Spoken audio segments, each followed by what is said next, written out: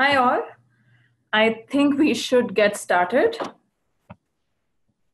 So welcome everyone. A very good evening or good morning, wherever you guys are joining us from. This is Megha from Course 5 Intelligence. Welcome and thank you for attending this webinar on Research, your very own Insights Jukebox. I would want to start with a brief introduction about Course 5 Intelligence. At Course 5 Intelligence, we support digital transformations enabled through analytics, insights, and artificial intelligence. We support Fortune 500 companies, large corporates, and agencies in key regions such as US, Europe, Middle East, and APAC. We provide key market research services and some very targeted technology-driven solutions to accelerate the way our clients perform market research today. I would want to take your attention to a few housekeeping items. Basically, the recording will be available on our website, www.course5i.com. We will also be emailing you the link within the next 2 days. Also, to keep the conversation active, please use the hashtag on Twitter, researchonresearchwb. Again, questions, you can ask questions at any time during the webinar or after the webinar using the Q&A panel on your screen. If you go on your screen, you'll see the Q&A panel on the second in the tab at the bottom. So use that to ask any question at any point. Also, in terms of time frame, we have roughly 40 minutes for this webinar today, where we'll be speaking for the first 30 minutes and we will have our Q&A for the last 10 minutes. I would want to go and introduce you to our presenters today. We have Poonam Dave and Anil Damodaran joining us from Course 5 Intelligence. A brief introduction about both these guys. Poonam, in her current role in Course 5, manages a large part of our market research operations. In her role, apart from managing operations, she also spends time with clients to understand their key business challenges and works with them to find innovative ways via technology to optimize and drive efficiencies in their existing processes. Anil Damodaran is a product head for 2 products at Course 5 Intelligence, the Ad Creative Testing Platform and Link, a market research data integration environment. In his current role, he's focused on strategy, go-to-market, partnerships, and delivering great customer experiences. With this, I would want to turn over to Poonam and Anil to take you through our presentation. Thank you, Megha, for the introductions. A warm welcome to everyone, and thank you for taking out the time and joining us on the webinar today. Looking at the topic, our webinar today will particularly be interesting to our audiences who have joined us from backgrounds like the creative creation, campaign testing, and of course the insights generation process. But before we get into the nuts and bolts of the webinar, I think it will be useful if we decipher the title of our webinar. What do we mean by research on research, your very own insights jukebox? To be able to decode this, I think it's important to look at the challenges in this space. The media, advertising, campaign management process, though has been in existence for a long time, has mostly been functioning in a manual way. More often than not, advertisers have used their gut to make decisions or even predict if their campaign, their creative will work or not. Looking closely into this space, in our opinion, the challenges can be classified in 3 broad categories: the creative itself, the entire campaign management process, and the understanding of the market. Now let's look at what this means. The creative. It's becoming increasingly important to produce creatives that have a higher impact in terms of its recall, its overall influence, and hence for the creative to be able to marry the sales and revenue projections. Now talking about the second one, which is the campaign management process. The process today is still cumbersome, lengthy, and consumes a lot of time and bandwidth. Advertisers still feel dependent on the agency and do not feel completely in control of the process. And lastly, the third one, and according to us, the most critical one, is the understanding of the market. With so many platforms, varied and niche target groups, and a volatile environment, it's becoming very difficult to run creatives across diverse media without exactly knowing what will work and what will not. Keeping these challenges in mind, it might be fair to say that there hasn't been a lot of technology driven innovations attempted that have helped speed up, optimize, or even better predict campaign results. So, what does this space need? Wouldn't it be great if you could build more effective campaigns with your own past data? Or what if your own data allowed you to get better at generating your creatives? Or what if your data allowed you to predict campaign results? Does this sound interesting? Well, that's exactly what we mean by research on research. The ability to use your past campaign data to be able to predict to a certain degree the new campaign outcome, or to be able to provide creative recommendations even before the process starts, are some of the objectives we intend to build. And this is what we describe as doing a research on your own research and ultimately converting that into an insights hub. So, with our approach, that is research on research, what questions are we trying to solve? We looked at some of the questions that keep advertisers awake at night. How do I maximize my creative? What medium do I use? Or what kind of creative should I build? How do I retain the attention span? Should I go with a long creative, a short creative? What's the optimum size of my campaign? I'm sure there are so many other such questions. Now, given this, I hope that we've been able to establish a premise of the topic. Now, I'll request my colleague Anil to walk us through the nuts and bolts and share our thoughts on what we think can be achieved in this space. Thank you, Poonam, and thank you all for joining this webinar.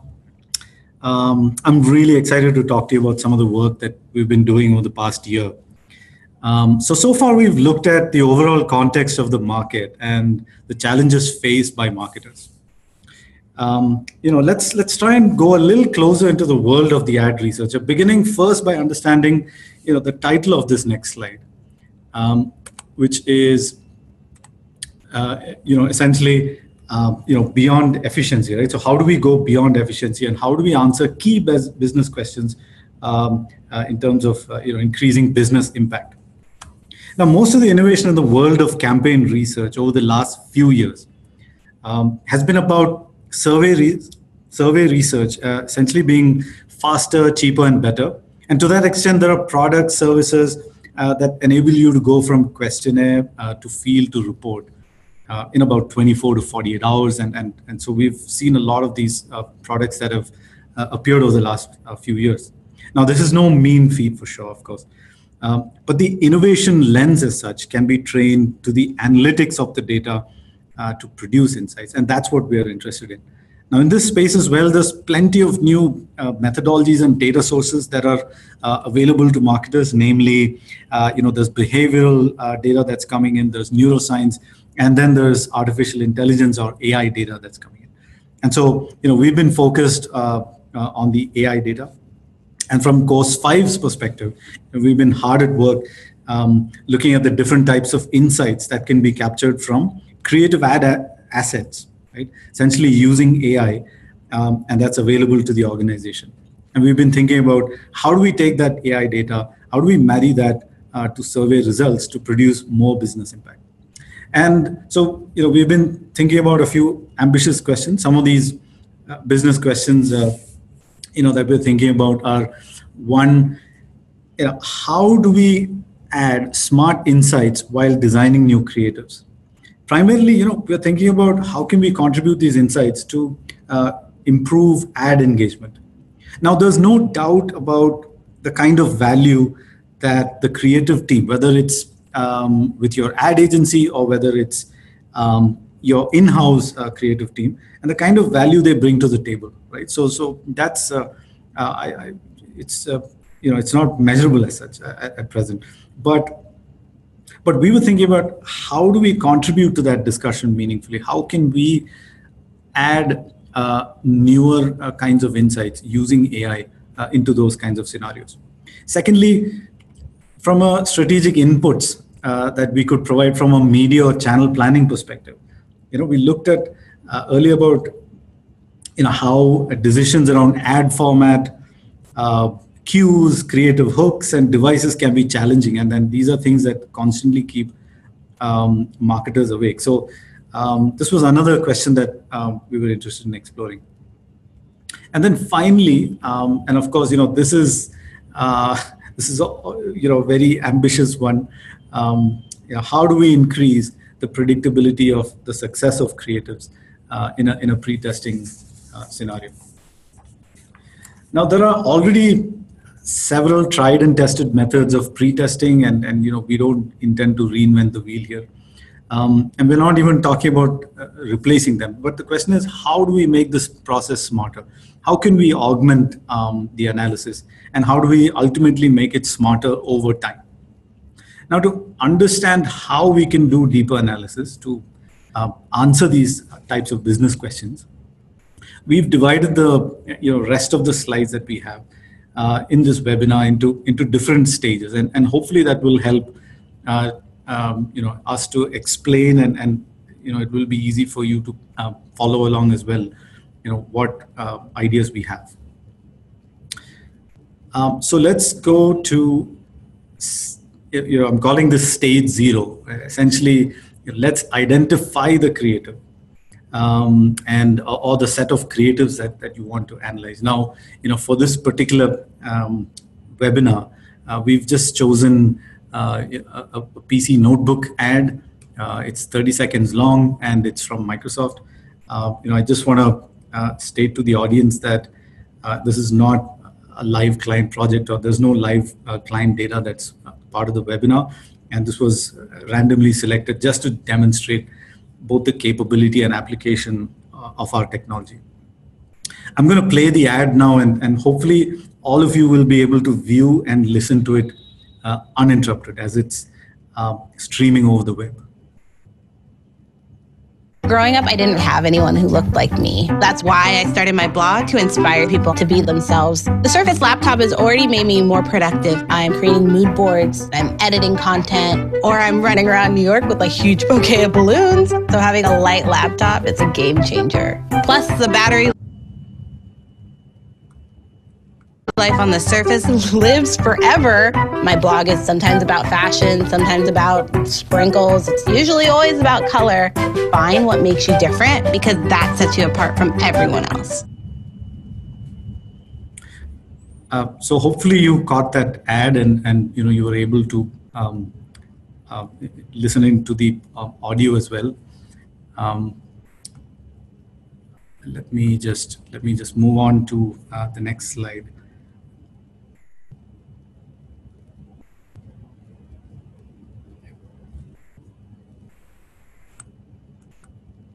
Yeah.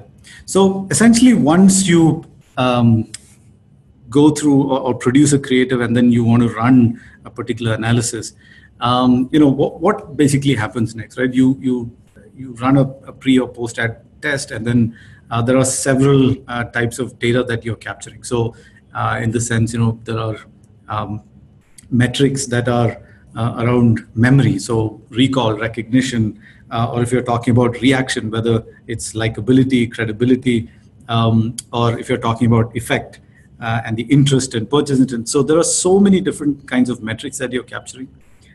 In addition to this, there's also dial data that you capture to capture interest or likability. And basically, I'm referring to the scene-by-scene feedback data that respondents might provide to us by interacting with the creative, right? That they move their mouse up or down, or if they're in a more controlled environment, they may be given a dial where they may move, switch the dial to the left or right to indicate whether and if a particular frame looks interesting to them.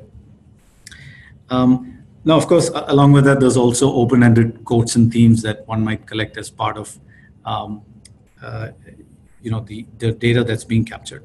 And so what we're trying to say is, how can we now go about layering data from AI to augment all this ad optimization type of analysis? And so that's what we'll try and explore moving forward. So in the next stage, the first stage was about getting the creative and analyzing it and running the survey data. The second stage essentially is how do we apply the technology? Now this is where the AI comes into play, and let's take a look at what new metrics and other data we can capture. First, especially for video creatives and rich interactive mediums, we can analyze both video and audio data. Now, of course, the same technology is applicable to print digital banners as well. But then depending on the medium, certain metrics may or may not apply, and I can talk about that. So one kind of metric that we can pick from videos are size. So when we're talking about size, it's about, it detects brands through logo, text, and maybe other subtitle recognition. And it analyzes their visibility within the creative. Literally what we're talking about is, what is the size that a particular logo or even if a creative features, say a partner logo, what is the size that it occupies on screen? Frequency is another one. So we can count the number of times that a brand element or advertising message is shown on screen. And this is useful, especially while producing analysis around recognition and recall. I'm sure there are other scenarios as well, but this is particularly useful there. We talk about duration. The technology can capture brand elements by frame to find the length of exposure. So this is particularly useful to support analysis related to brand visibility. And when we talk about position, literally the position of elements, the brand, the product, and other creative variables within the context of an ad or digital banner or a print ad, so to speak. So you can think about questions like, did the brand appear or the logo appear in the lower right or the upper left corner of the creative, and so on. So capturing that data as well. Some of the other elements that we capture, and this is very interesting because we can capture elements like the ethnicity and the age of characters who appear within the creative. We're also looking at emotion. We're looking at objects like furniture, or maybe there are specific product features that you want to capture, and we are able to identify and pick those kind of variables. And then, of course, finally, when we're looking at a video creative or a rich medium, there are both video and audio elements, and the sonic branding elements within a creative are especially crucial to analyze, especially while evaluating the effectiveness, right? So audio elements could include the branded functional sounds, brand music, or the brand voice. Now, so those are elements as well that we believe would be interesting and good to capture as part of the analysis that we could potentially do, right? I just want to quickly talk about how we go about this. So essentially our technology is open source based. It's highly interoperable and is based on a lot of research and development that's done in our own AI lab and by the global ecosystem, right? And so in many cases, a lot of the development and the business cases that we develop around emotion and gesture recognition, brand recognition, facial recognition, and so on, all of this is possible within the environment. So now let's move on to the next stage. So now that we've applied the technology, let's talk about generating the data and how we can map that to the likability curve. So that's the next aspect of our analysis. So in this case, we're using the video creative and we've broken it into frames, right? And we're identifying and plotting variables for each frame, as well as to establish variable details, right? So whether it's the emotion, objects, and some of those metrics that we explored in the earlier slide. So how do we capture all of these elements from the various frames that are identified? Now, what's interesting about this analysis is that we can there is flexibility in terms of how you break it into frames. So, a classic analysis, where you would do this kind of thing manually is when you might say break the frame every 3 seconds or every 5 seconds and then map various creatives. Versus with AI, you can essentially, generate frames by, at a fraction of a second as well. Right? So there is a lot of flexibility. So if you need 5 seconds per frame, or if you just need a frame every second, that's possible. So there's that flexibility. And then, of course, the likability curve, or I know that there are certain agencies who might refer to it as, say, like the interest trace data. So essentially, this is something that we get from the survey data. And the idea is to map both the frame level analysis that we're doing, as well as the interest or the likability curve, and to bring that together. Now, the next stage essentially is, running the analysis itself, right? And so let's try and understand, and the idea will be to try and understand the drivers of variable that are impacting the creative, and then running any other ad hoc analysis that you might intend to do. So, for this particular analysis, we're keeping it very simple, and we're saying, at a video frame level, we've just mapped that to the interest rates numbers, and the idea is, can we identify some insights?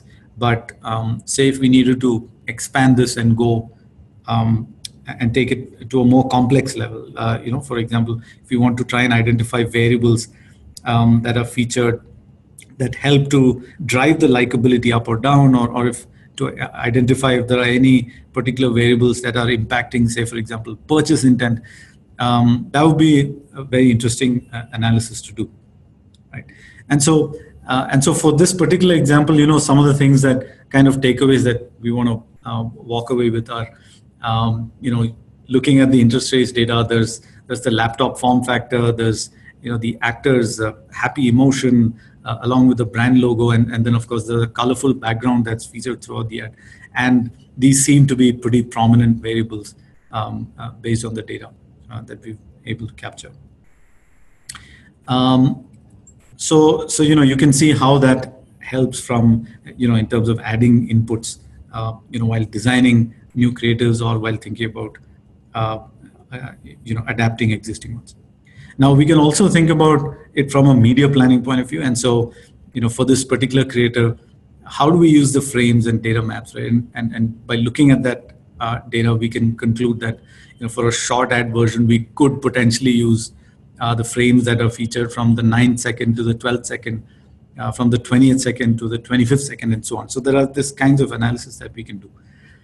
I mean, with experience, we know that with a 30-second ad, once it's run its course and once it's pretty familiar in the marketplace, those ads are essentially sized down to, say, 10-second ads. And so it's interesting where the brand manager might be able to say, there's this particular creative hook that I have for this for a particular creative, and from insights or inputs like this, they might be able to say what are some other frames that they might want to feature as part of that analysis.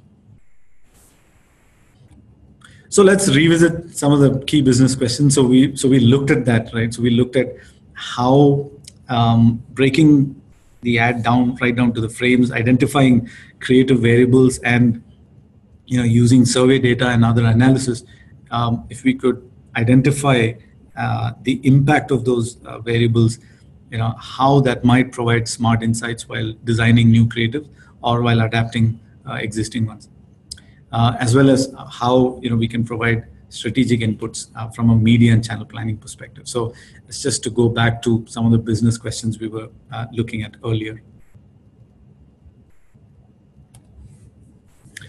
So the next stage, I'm going to try and mix things up with a new creative, and in this instance, we're looking at a print ad.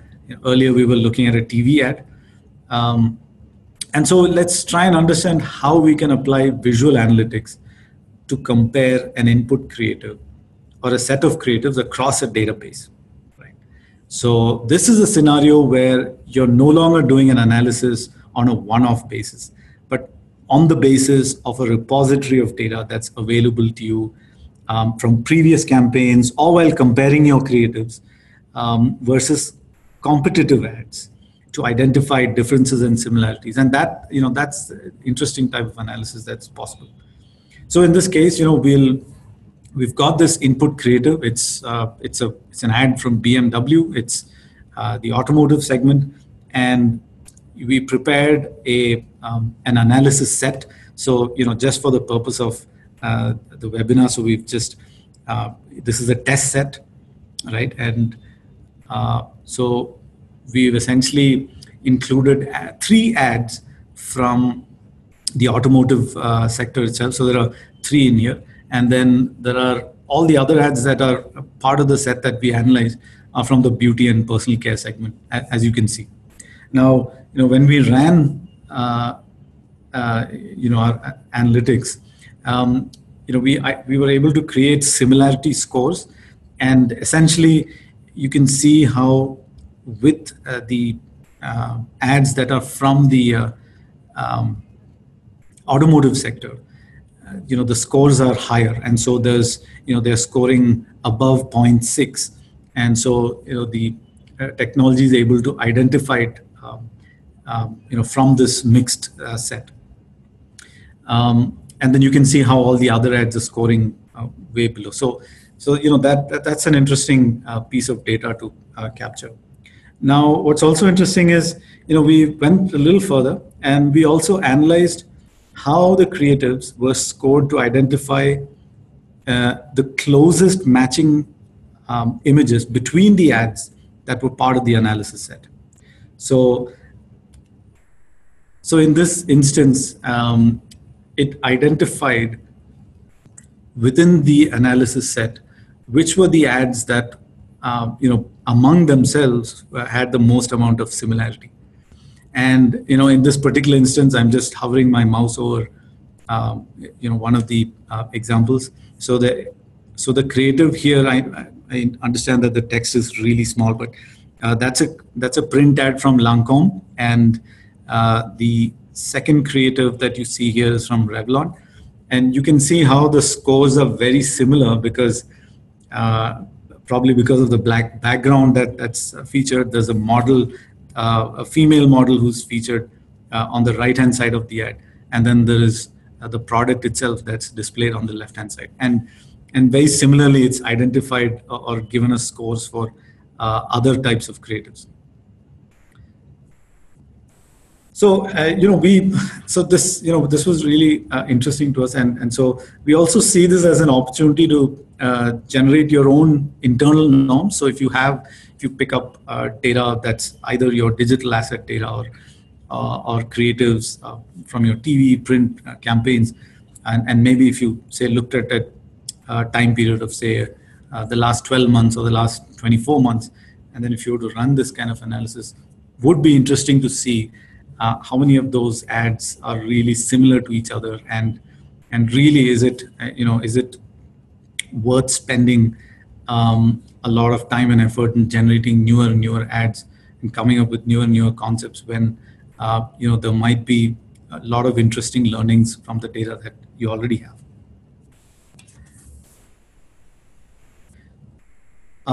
So essentially, I'm going to go back to the key business question. So here again, hopefully the analysis that we showcased in the earlier slides, using similarity scores as well as the creative variables and identifying them and how the kind of impact they might have on the ad, now might help to point in a new direction in terms of how we could increase the predictability of creatives. We don't claim to have solved the problem, but we are definitely on the right path, and we're making a lot of progress. So that's that's something that that I wanted to say. And from a recommendation point of view as well, a low-hanging fruit that we've typically seen in conversations with some of our customers and conversations that we're having, and a low-hanging fruit is that we might apply this technology, especially while evaluating a lot of digital assets. When we're looking at banners, interstitials, and other display ads, there's a larger volume of this kind of creative that's run, and especially because it's run across multiple mediums. It might be different. The same ad or the creative might be run across a traditional medium as well as digital medium, and then it might also vary again very differently in terms of the devices that are used. So we believe that that's one place that essentially we could start, and that's so it's a low-hanging fruit. And so with that, I'd like to bring our presentation to a conclusion and maybe share a few concluding remarks. Now, we are super excited about all of this work, and essentially we're really all the different use cases that we spoke about. We believe it's just the tip of the iceberg, right? We believe that these are some of the early use cases and that we are exploring with a few prospects of ours, and we also see this webinar really as an opportunity to present our expertise and thoughts in the space of ad optimization. So hopefully you found that useful. When we're talking about the technology itself, we believe there's a twofold value proposition here, right? There's a lot of the deep mining that we're talking about. That's not just focused on, it's not just focused on a one-off type analysis. It's also on a repository of all the data that and the creative assets that you might have. So there's a lot of deep mining that's possible with that. We know from conversations in the industry that there's, for creatives that are like your TV ads or digital video ads, especially the ones that are longer than 60 seconds, there's a lot of deep optimization that's possible. So we're really interested and excited about that. And then, of course, there's the second aspect, which is the development of optimal creatives for diverse user groups. So for us, we're really excited about going into these areas.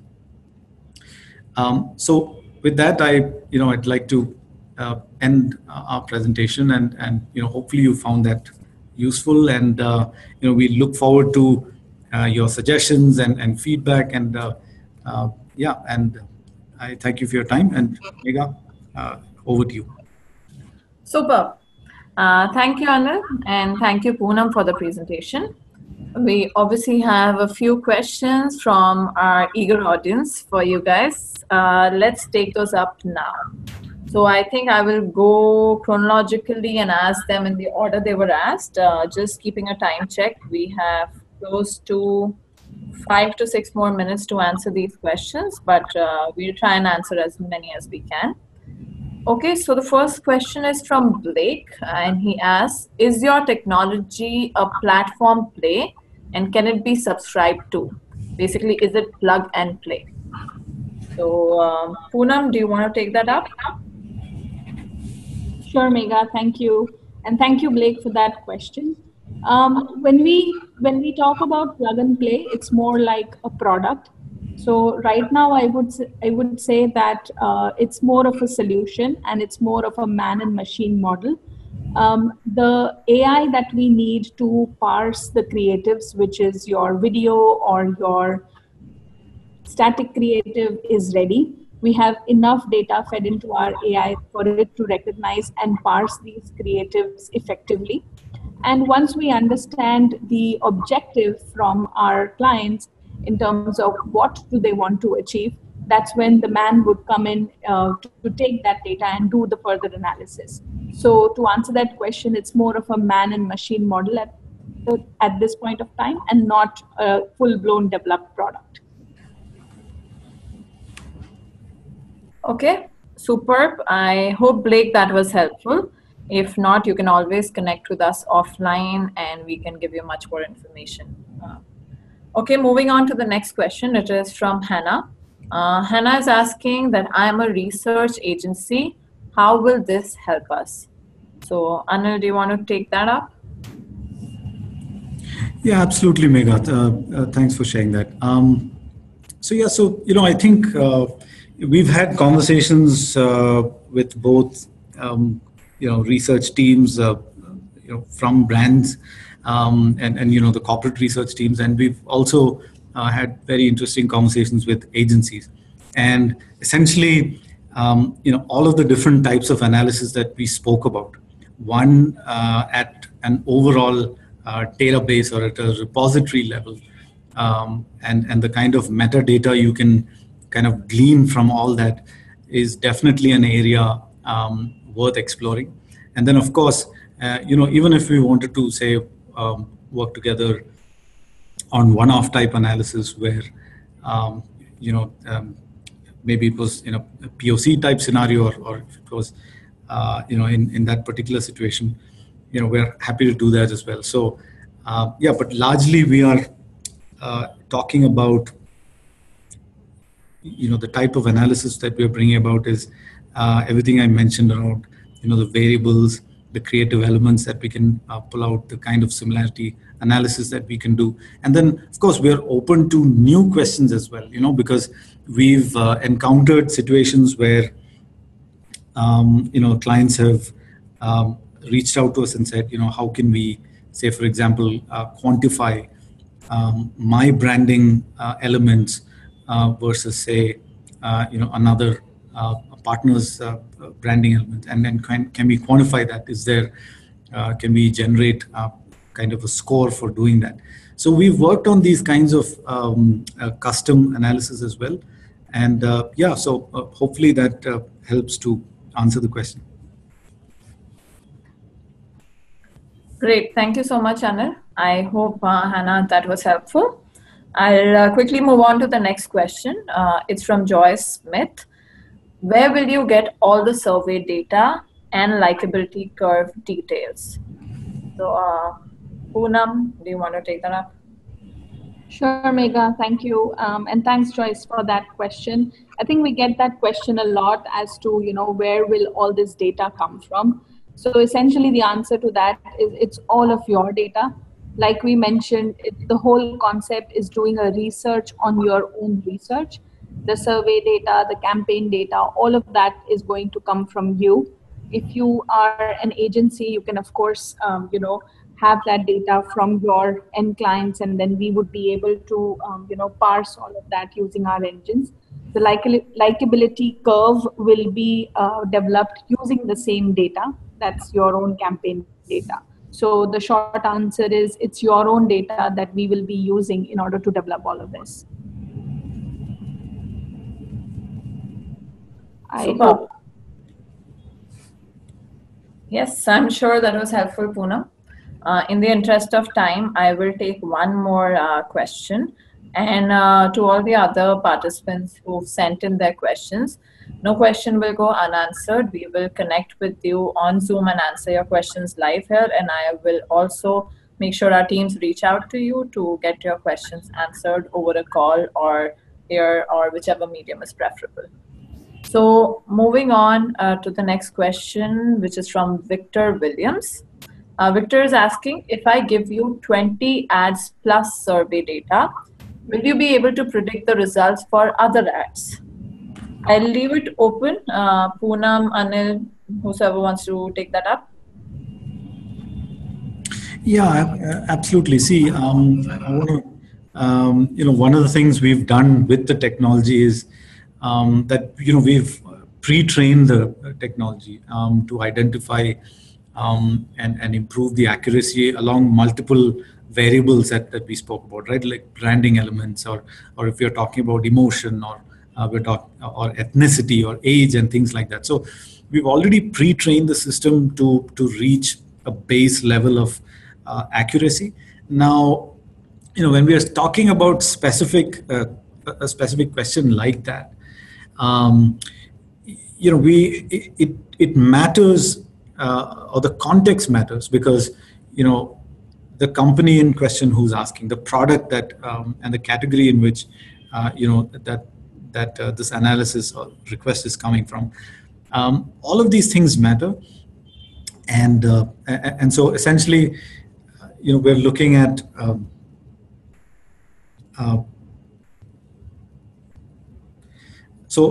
essentially, we're looking at that, we've got the base data that tells us one level of accuracy, and then when we get the contextual information, we help to train the data even more, and then hopefully, we'll be able to deliver the kind of results that we're talking about. So will it be 20 ads or will it be 40 ads? I think we've seen very encouraging results around say about between 50 to 100 ads. But yeah, that's how I'd like to answer that question. Okay, perfect. I am sure, Victor, you got your answer there. So I guess we're on top of the 45 minutes that we had scheduled for our webinar today. And I would want to thank you all for joining us today. Thank you, Anil, and thank you, Poonam, and thank you to all the participants for joining us and staying till the very end. I hope you learned something new and found this useful. We will be emailing you a recording of this webinar for your reference in the next day or two. Also, a quick note, if you guys are in Europe, we would love to meet you at the conferences mentioned on the screen. I hope we'll be able to see you at the conferences that are coming up. And also a quick note, you can also reach out to us, or you can reach out to me for any queries about the webinar or any questions you guys had. And we'll make sure we'll connect to Anil and Poonam and get the right answer to you or connect with you guys offline. My email ID is megha.chaudhary@course5i.com. It is also listed on our website in the contact section. And we look forward to hearing from you all. Thank you so much. Good morning, good evening, good night.